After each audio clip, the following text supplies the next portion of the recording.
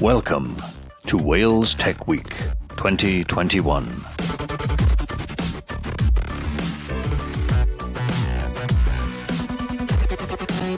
Thank you to our partners. Enjoy the session.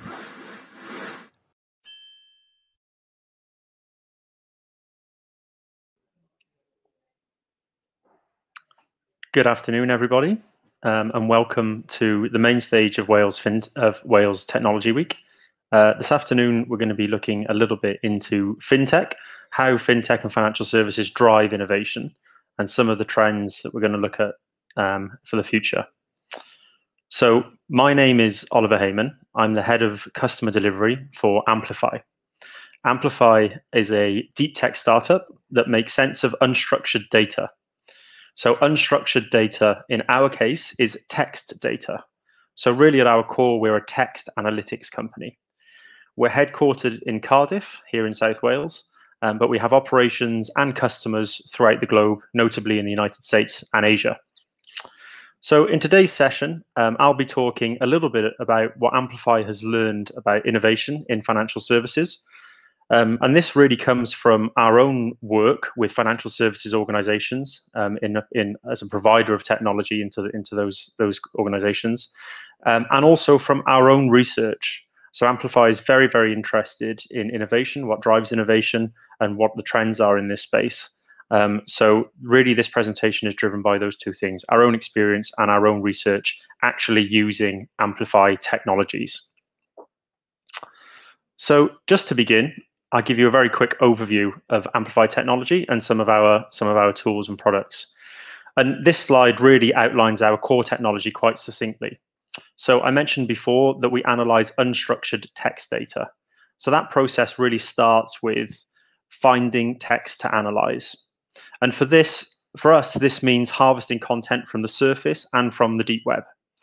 But we can also point our technology at internal data sets, knowledge libraries, and document repositories. Once we've found the documents and the unstructured text that's useful, we machine read all of this content using our machine learning algorithms. And this allows us to analyze the entire corpus of documents of interest, and we turn this raw data, this raw unstructured data, into something more useful. So in AMPLYFI tools, we extract key topics, we extract key entities, so things like companies, governments, people, and locations, and we understand how all of these are connected. Once we've done that, we can then move to more advanced analytics. So this is things like understanding the underlying company activities. We can analyze investment events, we can analyze risk, we can analyze adverse media, sentiment, and more. And the key thing is that the more we analyze, really, the smarter we get. And this is a quick visual representation of what this looks like in practice. So this is a real example of a piece of analysis that we did on biofuel cells. And you can see really how the machine reading works. So we start to extract the topics and entities, as I mentioned, and then we can use these as building blocks for our more advanced analysis. It's really important to state that we don't just do this across one single document. We do this across millions of documents on virtually any topic of interest. And this allows us to generate huge data sets, analyze trends, monitor for change and disruption, and turn all of this into actionable insight.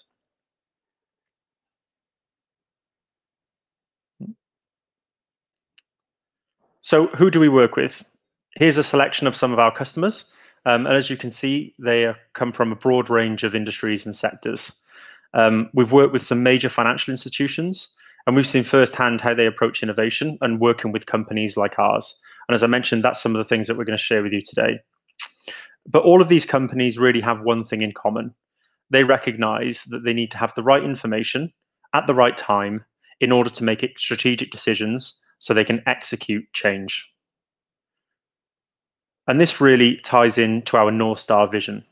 So AMPLYFI helps organizations change with conviction for a better future.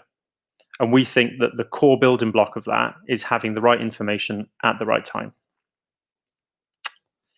Okay, so what does all this mean for financial services, fintech, and innovation?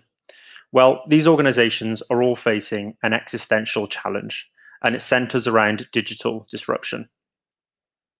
So since 2000, 52% of Fortune 500 companies have either gone bankrupt, been acquired, or ceased to exist as a result of digital disruption.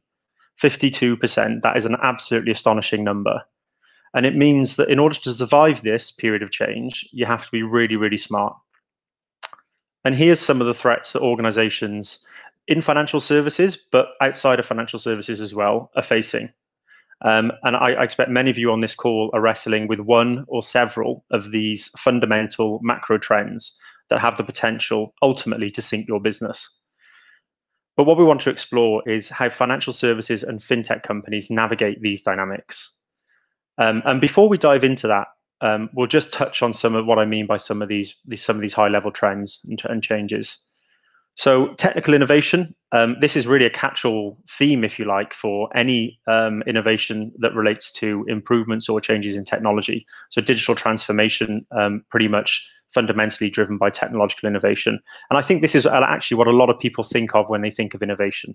But there's other types of innovation as well, as we'll see. But technological innovation is really a core dominant trend in this space. Competitive threats. So what are our competitors doing? How are the markets evolving, and how are they adapting? New entrants and disruptors. This is particularly pertinent, I think, for financial services and fintech. So we've all seen the rise of the challenger banks. We've all seen the rise of different technologies that have completely changed the traditional banking processes of the last century. And this is really important for this space.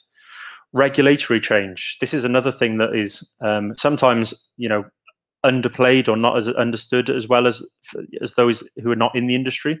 But regulatory change, particularly the context of financial services, is a huge driver and something that all organizations have to be incredibly aware of and stay on the front foot with regards to changes that come down the track. The final two then are really some of the key trends that I think are emerging in this century, and I think trends that are going to be prevalent for years to come. They are changing consumer trends and purpose-led innovation. And we can do a bit more of a deep dive on some of those in subsequent slides. But I think these are really two important strands that have become apparent to Amplify, both through our work with these companies and also through our own research in this space. So moving on to the next slide. I mentioned our own research in this space, and this is just what I'm going to cover very, very briefly, because I think it gives a good foundation and a good context for this conversation. So AMPLYFI used our own product, Deep Insight, to conduct a scan and an analysis on the global innovation trends. This was not specific to financial services, but it was across all sectors. However, as we'll see, there were some specific learnings for financial services that came out of it.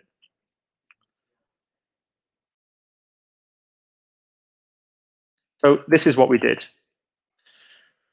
We ran an analysis on over 50,000 documents from really high quality gold standard sources that were highly relevant for this area of study. We estimated that it would take over 5 years of human reading time to read all of these documents in full, and that's reading 24 hours a day, 7 days a week. So you can see why it's convenient to let a machine do this work for you. And we discovered a huge amount from this analysis, not least of which over 30,000 unique entities were discovered. That was things like governments, people, locations, companies, regulatory bodies, startups, and everything in between. So that was the context of the study. And this is one of the kind of core insights that we drew from it. So within the global innovation sphere and global trends, technological innovation is an incredibly prevalent innovation type. It's the bedrock of digital disruption transformation, and really over the last 10 years, it's been the dominant part of the discussion. Technological innovation is incredibly closely linked to sectors like fintech and financial services, and also other sectors like mobility. So this was quite a novel finding for us. We didn't set out to find a connection between fintech and innovation. This is what the machine analysis led us to. So there's incredible links between these macro themes around innovation, around technology change, digital disruption, and sectors like fintech and financial services. So this is essentially an unbiased assessment of some sectors that are highly linked to these themes. And this really led us to think, what is it about financial services that is drawing this connection? And what is it about financial services that might be driving innovation or activities in this area? So we put a lot of thought into this, and really it's been backed up by this analysis, as I say. And we also have a lot of experience working with the customers directly. So we put the two together to try and come up with some kind of sensible assessment of why that connection had occurred. But before we dive into that, I did want to show you this slide. This slide looks at the top 10 centers of innovation globally, as presented by the AMPLYFI study. And as you can see, it also lists the key topics, industries, and themes that are connected to each of these locations. So it might be a bit difficult for you to see if you're on a small screen, but the purple highlights that I put there are financial services. And these are common across 6 of the top 10 innovation centers globally. And this is by far the leading industry out of all of these locations. So some other industries that had close connections with innovation, and these centers in particular, were things like life sciences, that was connected to California, Beijing, and Shanghai. The public sector, which was connected to Singapore and Dublin particularly strongly. But really, no other industry was connected across more than 3 locations. And like I say, financial services covers 6 of the 10.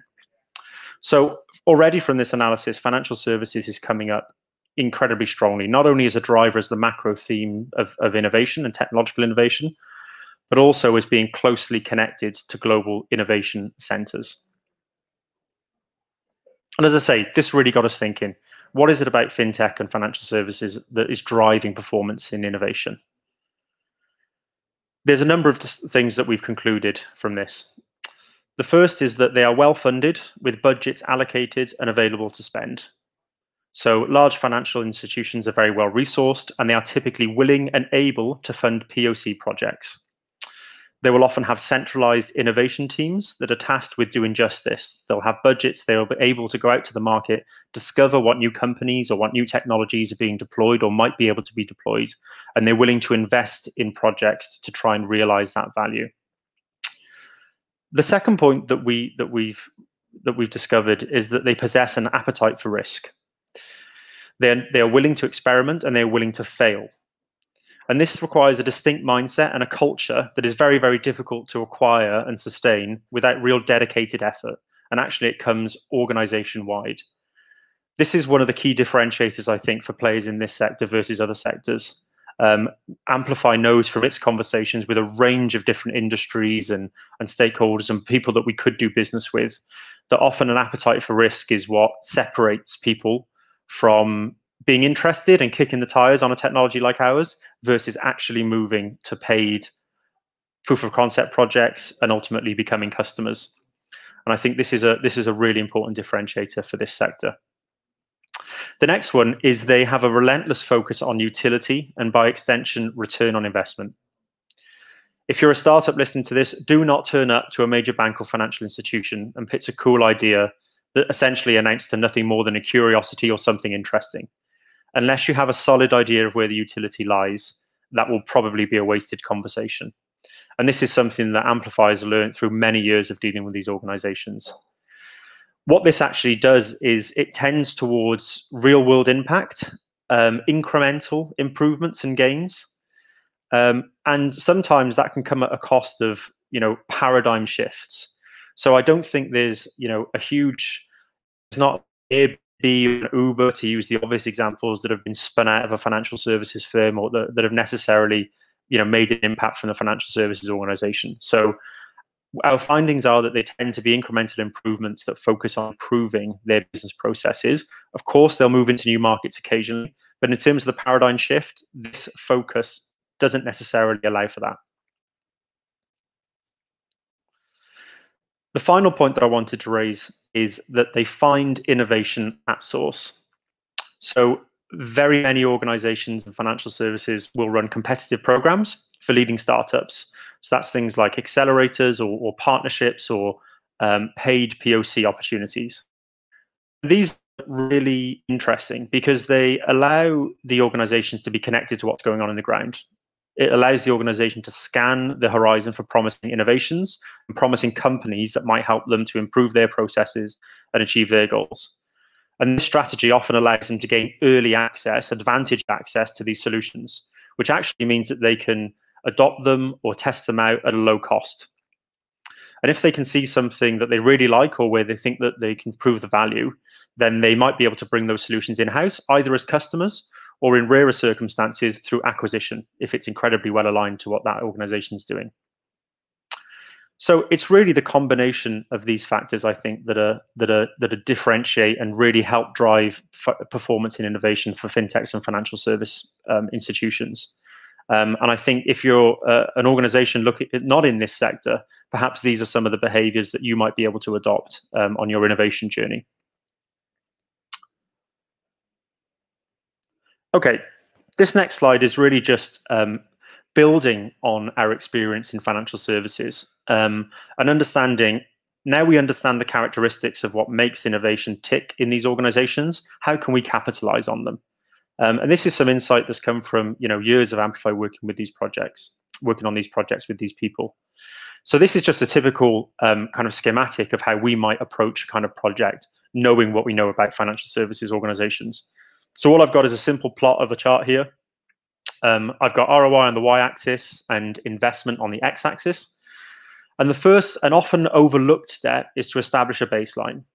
Understand where you are, understand what the current state of play is, and only then will you be able to measure your improvements.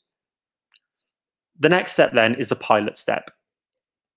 I think this is actually where a lot of institutions get to quite quickly. My transitions are going wild. So the pilot step is where a lot of institutions get to, but not very many get beyond it. The pilot step is really characterized by quite a small investment, but expecting a relatively small return on investment in return. So this is about finding, improving your use cases and measuring this, for example, with KPIs. And that's why the baseline is so important. You can't measure what you didn't know before. The third step, and I think this is really where the transition, there's an inflection point on this third step. The third step is deployment. If you can get to deployment, then you're definitely doing something right. This represents a jump in investment, but also a jump in ROI.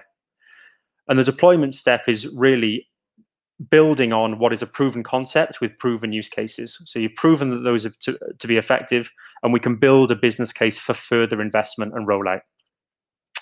If we can validate that business case, then there are major gains in terms of the ROI.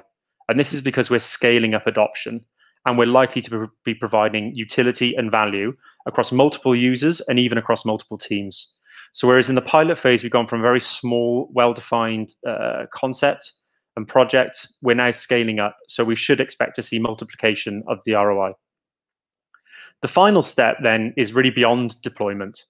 And this, I think, should be the vision for all companies, selling into large organizations, for all startups. And this is really characterized by an increase in investment. We may be up to the millions of pounds now, and a corresponding increase in the ROI. So in the final stage, we might be aiming for full-scale adoption, whatever that means for your technology or solution. And we are realizing value, not just across one team or a handful of teams, but across the entire enterprise. And this is the realm of truly transformational activities that help you to achieve a wider vision or introduce a completely new way of working. So this, again, is rarer still. I guess the number of suppliers into these companies that achieve the fourth step diminishes. The number diminishes with each step on this journey. But I think this should be the aim. And if you can get there, then you're doing something really special. And here's just a small example from AMPLYFI's history of what can happen if this goes right. So it can lead you to really good things. And this is just one of AMPLYFI's customers, NatWest Group, won Credit Portfolio of the Year award. And they credited AMPLYFI as one of the reasons that they were able to win this award. And like I say, this was a culmination of a journey really for AMPLYFI and NatWest, which started when AMPLYFI joined the NatWest Accelerator program, based at One Central Square in Cardiff City Centre back, I think, in 2016. So it can be really powerful when you get this right. Okay. So how do we know about what's coming next? Here's some more outputs from our analysis, which looks at new trends coming through in the world of financial services and fintech, and how they relate to the dominant players in the industry. So this is just a very simple heat map. It's got the top 10 or so organizations that were thrown up as a result of this AMPLYFI study. And across the bottom, you may not be able to see, so I've called them out on the bullet points on the left-hand side. Here's some of the key trends that we're looking at for the future. So the vast majority of these dynamics, frankly, will be familiar to all of us. But this is a quantified assessment of the connections with some of the nascent trends in the industry and how they're connected to some of the industry's biggest players. So some of the topics that I wanted to pick out, the first is digital transformation. So that's on the left-hand most side. And this is still dominating. It's still highly prevalent across all industry players. Next in is customer experience. And this is actually gaining an awful lot of traction. Just in from that is startups. They're right there and continue to be an important part of this industry. Financial inclusion is another topic that's really interesting. So financial inclusion, and I think this really talks to the wider theme of purpose-led innovation that I mentioned at the beginning. Open banking, so this is obviously a regulatory impact, and I don't think we're anywhere near done with the influence of challenger banks and other things on traditional financial services organizations. And the final one I wanted to call out was customer expectations. So this is, again, I think related to the purpose-led innovation and becoming more customer-centric. And I think these are really two trends that are going to drive the next 10 years at least. So how do financial services align their values and their business practices with the expectations of customers?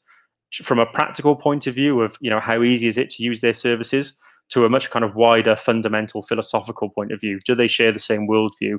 Are they engaged in activities that their customers and their future customers would deem acceptable? And I think this is a growing trend. And actually, there's another point that I've got just at the bottom here around UN Sustainable Development Goals. So that isn't called out specifically in this data visualization, but from our work on the innovation space, there's strong links across all elements of innovation to the Sustainable Development Goals. And I think that has really far-reaching implications. And if you look at the situation here in Wales, we've got similar or kind of associated goals with the Future Generations Act, which is, I think, relevant to many of the UN Sustainable Development Goals. But I think you're going to see a cascade effect across many territories globally and across many industries from that. So it's really worth highlighting that. The implications of all that and how all that's going to shake out is something that's going to be really fascinating in years to come.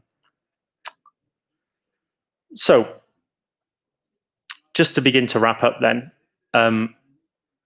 what we've talked through today is that digital disruption and innovation is an existential challenge. So technological innovation is a major driver in this, but there's also many other things that we need to consider. Disruptions, changing environments, both consumer and regulatory, all of these things are really forcing change.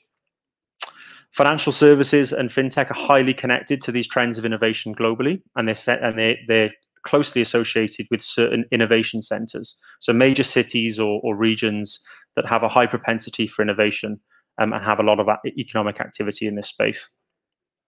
Financial services companies themselves generally tend to be well-funded, have an appetite for risk, and a real focus on ROI and finding utility. They're also able to tap into innovation at source or very close to source. And these characteristics make them really, really well placed to navigate change, because ultimately they have the right information at the right time. We know that navigating change is really, really difficult, and engaging with the right people in the right way and hopefully finding pragmatic solutions to problems that can deliver long-term value is one way that we can effectively do this. And we've seen from a look at the future trends and how things are evolving that the pace of change continues to accelerate. Customers is a key, as is purpose. And the final point I wanted to bring to the table is that AMPLYFI is committed to helping all kinds of organizations, not just those who work within financial services, to understand the dynamics that are shaping their industries and to help them navigate these changes. So I'll finish again with our North Star vision, which is that AMPLYFI helps organizations change with conviction for a better future. Not everybody is as well funded or has the resources and the reach and the scale or the prestige of financial services companies. But we don't think that that should be a barrier to preventing change from taking place. And AMPLYFI is really on a mission, as I say, to help all organizations change with conviction. And that's all I had. Thank you very much for listening. I'm now just going to stop my share and hand over to Paul from Talent Ticker. So Paul, hopefully you're here and you can hear us and you're ready to take over. I am. Just wait for my my screen to come in. There it is. Okay, great. Well, thank you, Oliver. That was really insightful. Just to firstly introduce myself. So I'm Paul Weathersby. I'm the Managing Director for Talent Ticker. Just to talk a little bit about my background. So I've in my previous role, I spent 16 years in a leadership position, providing services into financial services. We worked for a company that was eventually acquired by LexisNexis Risk Solutions. Since then, I've joined a very innovative company called Talent Ticker that actually works in the recruitment space. So I'll start by telling a little bit about what we do, and then I'll focus the rest of the presentation on FinTech. So Talent Ticker is an organization which is able to provide predictive insight into the hiring movements of an organization. We work right at the beginning of the sales funnel, so we're a pre-sales enablement tool, providing specific insights into organizations, effectively providing leads to predict when a company might be hiring. We plan some further enhancements to our modeling, which will allow us to make the model more applicable to general sales and market research. So adapting it to predict investment and divestment, but generally we sit right at the beginning of the channel. What we do is quite unique, and I'll go into a bit more detail about how we do it. So firstly, I'd like to say the technology that we have is all developed right here in Wales. We're headquartered in Cardiff. It was concepted in Wales and developed here. So the technology that we have will look at the world's media. We collect anything in the region of around about 100,000 news articles every single day. The first part of the process is to analyze the actual news that we have. So the thing that we're really interested in is looking at business news. We have a process that will determine whether the news we're looking at is kind of more general news, maybe a weather report, a indication of how sunny it will be in Wales this week, as an example, through to what we're really interested in, which is business news, which can kind of predict the outcome of a company.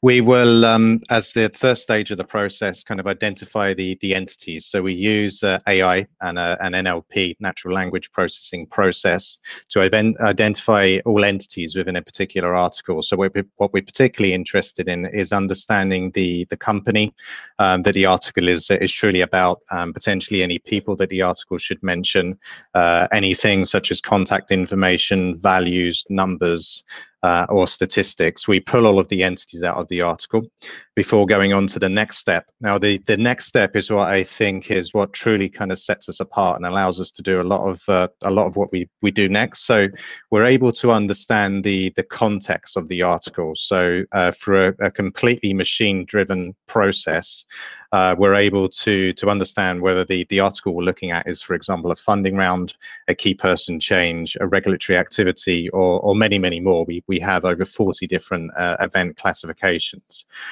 By understanding that, the company or person that the article is relating to, the location, as well as supplementary information such as the size of the business, the industry that they work in, we're able to use that information and actually kind of predict an outcome to show whether that company is likely to be hiring within the next 3 to 6 months. Along with that prediction, we will provide a business profile. Basic information about the business, as well as the specific contacts that you would need to contact in order to talk about those potential future plans. As I said earlier, we're also adapting it now to look at kind of general investment to make the model more applicable in a much wider nature. But it's a very, very exciting piece of technology, which I think is quite unique, and certainly the thing that attracted me to come to this business and lead it forward. So that's enough about Talent Ticker. So looking at FinTech more specifically, so I think when I was asked to do this piece, I was really kind of looking back to think about, you know, when did FinTech start? So like looking back at my own history, I remember kind of building applications so back in maybe 2005, which maybe today we would describe them as FinTech, but it wasn't really a thing then. So thinking about what really kind of changed things, I think that the key event was probably the financial crisis in 2008. So that really changed a lot of things. So firstly, it kind of drove a demand for change. So there was a lack of trust after that event, mainly from traditional banking providers. People kind of wanted change. They saw what had happened, didn't understand what happened, but you know, ultimately there was a lack of trust. The service that we'd been getting from traditional financial service providers and banking especially was fairly unchanged. There was a demand for something more. Interestingly, around the same time, Apple had released the second version of the iPhone, and it was also in July 2008 that the App Store was invented. And then from that point onwards, we started to talk about apps. We also started to talk about financial apps, and that really kind of what drove that side of it as well, I think. There was also a demand for a better integrated experience. So people didn't just want to interact with one financial institution. They wanted their services to talk together and work together. And I think another factor was really kind of wanting to get more involved with the process itself, so having accessibility to financial products. So another key event that also happened at that particular time was the PPI scandal kind of came to light. I think that was late 2007, 2008. All of these things kind of happened at the same time, which really drove the demand for change, the demand for something different, and allowed these things to push on. I also think there were some catalysts. So there were probably many catalysts which came to play here, but I think two in particular I want to talk about today. So the first is integration platforms. One in particular was produced by a company called MuleSoft. So around about 2010, they realized a gap in the market. So traditional banking systems were built on fairly old infrastructure with legacy systems. That meant it was actually very difficult to integrate into a bank. There was, in some cases, literally only a few people that could change the legacy part of the system, and a long queue of activity that followed it, which made it very hard for a bank themselves to be nimble and provide change, but also very difficult to integrate with. MuleSoft kind of saw this as a problem, and they actually integrated or created a connector. So they created a connector for legacy banking systems, which first of all allowed banks to be more nimble. So an integration platform is a system that allows you to create APIs and run microservices within your own infrastructure. So first of all, that freed the banks up. That allowed the banks to go from a fairly hard to change organization to something where it was fairly easy to integrate new services in. So it was that point that banks themselves started to go out into the market and look for easier ways to do things. As well as that, from the other side, FinTech companies could then create kind of additional services and find a way to actually integrate with the banking infrastructure. So that was critical. I think kind of one of the things that validates the criticality of that is Salesforce in 2018 acquired MuleSoft for a huge $6.5 billion. I think the key points to this is in 2018 when it was acquired, their projected revenues were only 410. I say only, that's still big, but the multiple on that is big, and it might be considered as a bad bad financial transaction, but I'm fairly confident that the Salesforce knew exactly what they were doing there. They were buying into the product, the functionality, and the future potential, which I still think is huge and still acts as quite a backbone to a lot of the integrations that we can do today. The other thing is open banking, and I think kind of as Oliver commented, we've not really kind of got there with open banking.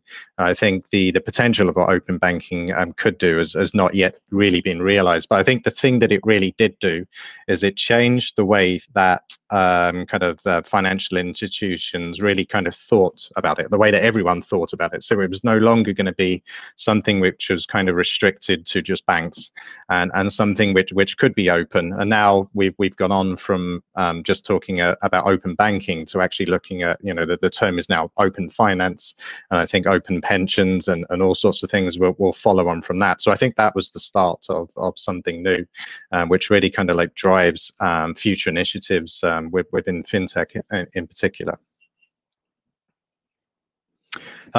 As we're an AI company, I thought it would be quite nice to talk about AI within financial services and how it can be applied. So we often also think about AI as being a bit of a new thing, but actually it's not really new. So in financial services in particular, a company called FICO had introduced a predictive model for credit scoring. That method for credit scoring is really kind of fundamentally the same method that's used today. It's progressed quite a way. There's a lot more data that's used, and the models are far more advanced, but fundamentally the way that it is implemented is pretty much the same. I've got a list of examples there of how AI is currently used in financial services. It's certainly not a comprehensive list, but I think kind of really the way it's implemented is in two categories. So I think the first use of AI is really the ability for a machine to process mass amounts of data. So unlike any person could do, a machine is able to almost access an infinite amount of intelligence through data, and it can also do it in near real time. So, for example, in fraud prevention, a transaction could happen on the west coast of America. Seconds later, a fraudster could fire another transaction off to a location in London. The person has got no chance of understanding the connection between the two. But a machine can certainly understand and process something that quickly to understand that it might actually be the same person trying to imitate two people and commit fraud. So I think that's one purpose where it's really about kind of processing mass data. I think the other purpose is really where a machine can. So, for example, with chatbots, I think certainly many people would argue that a person is a much better kind of process of providing online help. However, because a machine can, it allows a financial institution to implement many other things and use the people more effectively, channel the conversation into a better use of a specialist person. So I think that's the other category. So where a machine can make the process more optimal. So just looking deeper into the use of AI in financial services, I think in particular the use of AI and with the regulation for financial services, it can make it a little tricky. So a few other points there to kind of talk through. So one of the key things is being able to understand like why a particular decision may have been made. So say, for example, someone has applied for a mortgage, they're looking to purchase their dream house, come back with a decision kind of generated by a model or machine which declines it. The person has the right to understand why. The difficulty is that it's actually much easier to build an AI-based model that is kind of hidden. The machine is able to look at things in such a complex way that it could actually take weeks and weeks for a person to kind of unpick the many pieces of data that led to that particular decision. So the mix between the two actually makes it quite a challenge. I think I found from speaking to many companies that have used AI within financial services is the way to really do it, to get the most out of both worlds, is to use the AI to produce rules. So kind of almost inform you which rules you need to apply. So in the case of a mortgage, for example, the reason the rule might deduce down to person has been in employment less than 6 months, and that you can explain to a customer, and that's how you can overcome it. But certainly it does cause some challenges to overcome.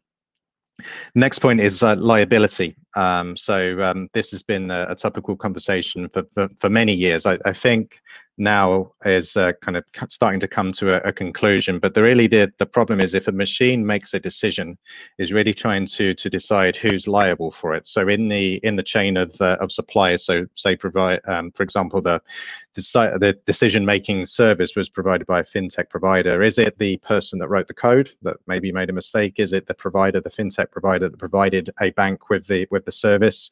Is it the way that the service was implemented? Is it the bank themselves, or is it actually the machine that's at fault, if that can even be a thing?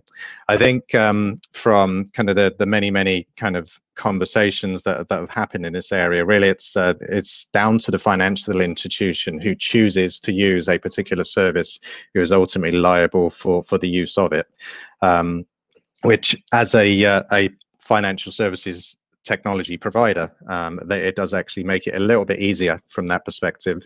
The other aspect is data privacy. I think GDPR is a great piece of legislation. It is many years ahead of its time and other countries' legislation from that perspective. But it does point out kind of some key things that are important. So from a technological point of view, it's quite easy to see the data that you have and apply it in the way that you think it needs to be applied. But it's very important to remember, like, can that data be used for that particular purpose? And it's just very important to make sure that is correct. And I think the final point, which is of particular interest to me, is the issue over copyright and intellectual property rights. So very interesting is that a machine cannot own copyright or intellectual property. So what that means is if you rely on a AI generated process to generate something, that article that's generated would actually be free of copyright. The laws as they're currently written can the copyright can only be owned by a person or a legal entity, not by a machine, which creates an interesting concept. Another very important thing is data. So fundamentally, a machine is not an intelligent piece of equipment. It's only really gets its intelligence from the data. So it's crucially important that the data that goes into any sort of AI-produced service is accurate. So firstly, the data must be representative of the real world. So giving a fair representation of what needs to be predicted. We also need to be very cautious about bias in the data. So, for example, the data and unintentionally could contain certain bias, maybe towards a certain demographic area, which potentially kind of a machine might conclude using the data that's there that a certain demographic group is either kind of likely or not likely to do a particular thing, and that be not respective of what would actually happen, simply because the data contained bias towards a particular group. So it's very important when data goes into models and into AI that it's checked to make sure that it's fair and not containing any bias towards any particular group or segment. Quite often when developing AI models, the conclusion that the machine comes back with, you can determine yourself that it's just not right. This is a very important part of it. So particularly within financial services, the conclusions that a machine may come to potentially impact people's lives. and you wouldn't want to negatively impact them. So I think that the combination of people and assisted learning is really the best thing to do to make sure that the outcomes are right and that it's doing the right thing. I think finally the thing that you really need to be mindful is that a person has had a lifetime of data and training. They also have the ability in many particular ways that a machine just can't match. So really, the ideal solution is a combination of the machine used in the ways kind of we explained in the previous slide, and combined with people to get the best outcome. So I think what's next for FinTech, so I certainly think there'll be continued adoption for AI in FinTech. I think something that I'd also like to see is evolved regulation to allow better use of artificial intelligence in financial services. I think maybe an area of particular interest would be in anti-money laundering, where at the moment that area of financial services is so well regulated that it actually makes it very hard to be innovative in that space. So the regulation almost indicates kind of exactly how you should do the process. And I think a further problem, which relates to kind of having the right data or having the right outcomes in order to predict a response, is that financial institutions are required to submit suspicious activity in a suspicious activity report to the National Crime Agency. They submit these reports and may submit many of them, but never, or I should say rarely, get to hear about the impact. So don't get to find out whether the activity that they have reported was actually kind of criminal activity, or whether it was just something that looks suspicious. I think the lack of feedback is really what makes it difficult to be innovative, particularly in anti-money laundering, and that's really just down to how we've chosen to regulate it. In contrast, in fraud, where it's a lot less regulated. The systems that are put in place are using AI to counteract fraud and are largely quite effective. In AML, the effectiveness of what's in place, which isn't really using AI, is really stopping around about 1% of all money laundering. So that there could be big improvements in that space in particular, using AI with supported regulation to allow it happen. I think also in general, there'll be lots of further enhancements to make our lives easier. I think a lot of focus on building stronger systems to help keep us safe. So I'd like to finish by just kind of talking about what I think it means for FinTech in Wales. So currently, as described by the Khalifa report, which was published in February 2021, Cardiff was identified as one of the FinTech hubs in the UK, which is really attributed to the masses of homegrown talent from world-class universities that we have close to us. As well as this, a number of organisations have either expanded in Wales, particularly Cardiff, or have also moved into the area because of the strong nature of technology, but particularly FinTech. The thing that I'm wondering now, and kind of following the pandemic, is really like, is that going to change?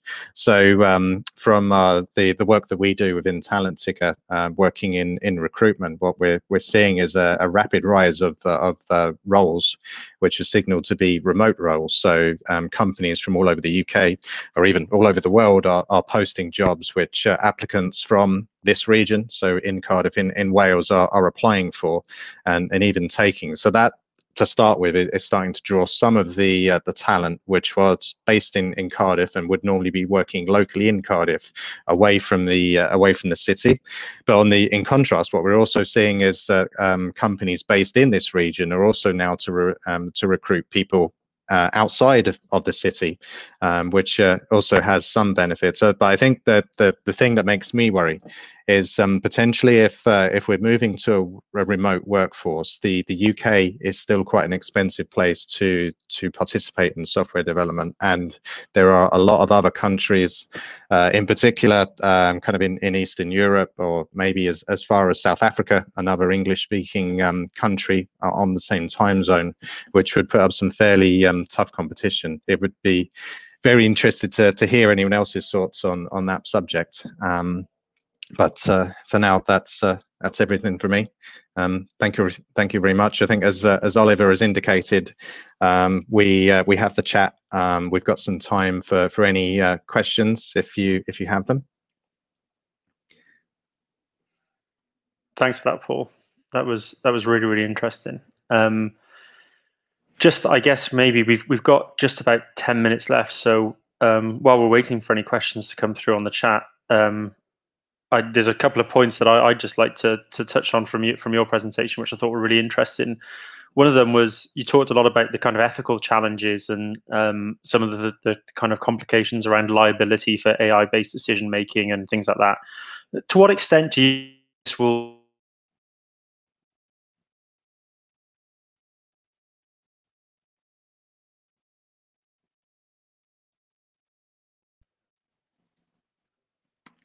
The audio has stopped for me just there, Oliver. Sorry. I think I heard you up to the point of to what extent do you think?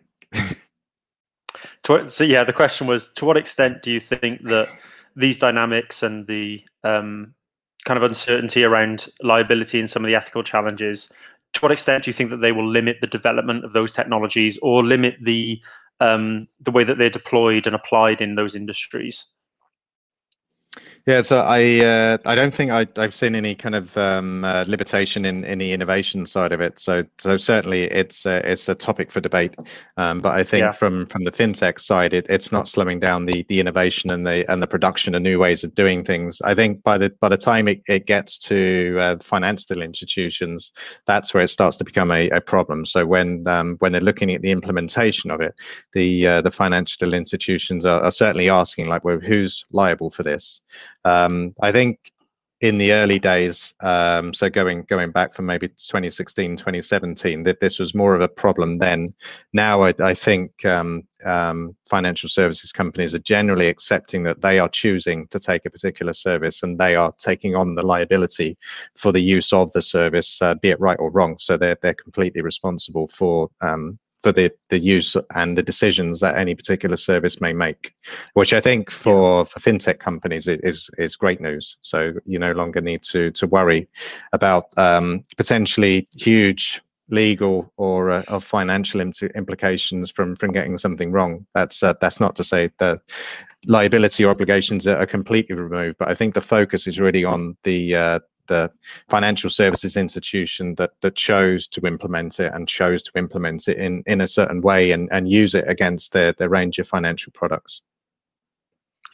Yeah, I mean, for me, that seems, the most fair and equitable way that I can kind of see it happening. There's always going to be people who are at risk, I guess, and there's always going to be a liability risk that falls somewhere. But yeah, that's really interesting. Yeah, I think the other thing that I was just picking up on is your comments about remote working, and we're having this debate inside AMPLYFI as well. We're actually recruiting for some positions, and we've decided in many cases to offer it open as a 100% remote position if possible, or if necessary. And it certainly has. It's a double-edged sword, isn't it? I mean, it brings potentially a much wider talent pool that local companies can draw from if you're not asking anybody to relocate, and borders and distance is not an issue. But like you say, it does open you up to competition from elsewhere, potentially lower cost jurisdictions. Funny that you mentioned the South African point. Actually, we've had a lot of interest actually from folks from South African companies and people who've lived in South Africa who've actually, in many cases, made the move to the United Kingdom because of the local situation. So, they felt that the government corruption and the situation in South Africa was actually too dangerous, and they've sought to relocate their entire families up to the UK. So, yeah, that was just something that struck me. You mentioned South Africa, as you say, another English-speaking nation, which of course has, I think, a lot of transferable talent potential. But it's interesting to see that some of the dynamics that are driving the kind of pandemic response and lack of accountability and problems with crime and things like that. I'm talking generally here. This is very much generalization, but these are some of the things that some candidates that we've spoken to have actually raised with us, and the reason that why they're in the UK or looking to come to the UK. So, yeah, that was just an aside. It's interesting. I hope so. I've been kind of living and working in Cardiff myself since around about 2006. So I've seen the change happen from it being a fairly untechnical city to it becoming a great place to set up a technical business, and particularly a fintech business. The quality of the candidates that are coming out of the universities have improved, and in fact the courses available within the universities have also improved. That there's an abundance of talent, which is really good. So the thing that I'm worried about now is whether that might change. Whether we'll have the strong candidates coming out of the universities, which are now able to get a job anywhere in the country or maybe anywhere in the world. I've heard of stories of people that are telling me, I'm looking for a new position, but I'm only looking for a position in the US, which is Wow. something that you just wouldn't have heard a couple of years ago, which puts a very interesting spin on it. So yeah, I think potentially like Cardiff can remain the fintech hub, but maybe the way that we employ people will be different. That could be an advantage. I think from our point of view as an employer in Cardiff, we're certainly finding we now need to do different things. We knew our market in Cardiff, in South Wales. We knew the companies. We knew how we needed to market ourselves in order to make ourselves appealing. Now things have changed, and they've changed quite quickly from a local based marketing strategy to national, which is obviously much harder. Yeah, absolutely. Yeah, it's a similar thing. I mean, we haven't been around for too long, AMPLYFI, but it was a similar thing. There's actually, I'm not sure many people know this, but AMPLYFI doesn't really have any connection with Cardiff or South Wales. The co-founders are from the US and from England, respectively. But it was actually, they performed a kind of a global assessment, if you like, of where they would like to locate the company 5 or 6 years ago. And I've seen the document, actually. It's quite interesting. They ranked lots of different cities like Newcastle, London, Boston, places in Silicon Valley, Shanghai was in there. And Cardiff on their assessments came out top, and a big part of it was access to talent. Another part was some of the government incentives that were available and some of the support that we tapped into. I mentioned the Network Accelerator, which we were a part of. And all of these things really combined to convince them that Cardiff was a good place to set up the business. So that's what they did, and we've gone all in now. Like I say, we do have people operating elsewhere, notably in the US and in one person in Taiwan, one of our lead machine learning engineers. But it's great to have that flexibility and that freedom to have a local HQ where we're definitely trying to tap into the local talent, but also have the ability to look elsewhere. Question from Richard: did they use AI to do the assessment? That's a very good question. I don't know. I think even our technology was so nascent at that time that it probably wouldn't have given you much detail. It was more of a concept, I think, at the time than a provable bit of kit. Yeah, it's an interesting question. But it's a like I said, now we've established a position. It's important, I think, to try and maintain that and remain competitive. Yeah, let's hope so. Yeah, one of the things I think is going to be one of the other things that I think is going to be a potential benefit from Cardiff is if we have a real success story, a major success story, whether that be through a massive, a major investment from a big company and an exit from co-founders or some other marker of success. There's been some, obviously, that have been really, really great for the region. But I think if we can start to get capital flows in this part of the world, in addition to just talent flows, I think that could really take us to the next level. So that's certainly one thing that we're thinking about, because AMPLYFI is supported by the Development Bank of Wales, and we've also gone overseas for venture capital as well. So our principal investor now is based out of Hong Kong, which I think again is a great story for Wales, and we'd like to see more of that. And there will be other examples, I'm sure. But I think if we can make a noise about the kind of world-class institutions that are attracted to companies operating in this region, then that will help create a kind of bit of momentum and a bit of an ecosystem that we can start to build on as well. I think that's a great point, and to a certain extent, that's all on us. So the company is based in the region to promote our activities on a national and global scale to make it and keep it successful. So yeah, excellent point. Yeah. Okie doke. Well, if there's no further questions, we're just about approaching the 59th minute of the hour. So yeah, unless there's any other points you wanted to cover off, Paul. Otherwise, I think we can start to close. No, I think it's been great, really enjoyable for me to come and speak today, and hopefully it's been useful.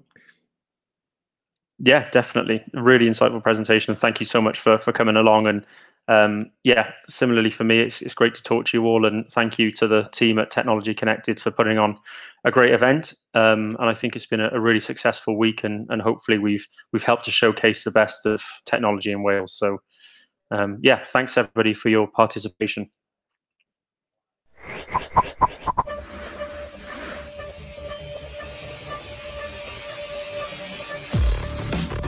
Thank you for watching. Rewatch all of our sessions online. Thank you to our partners.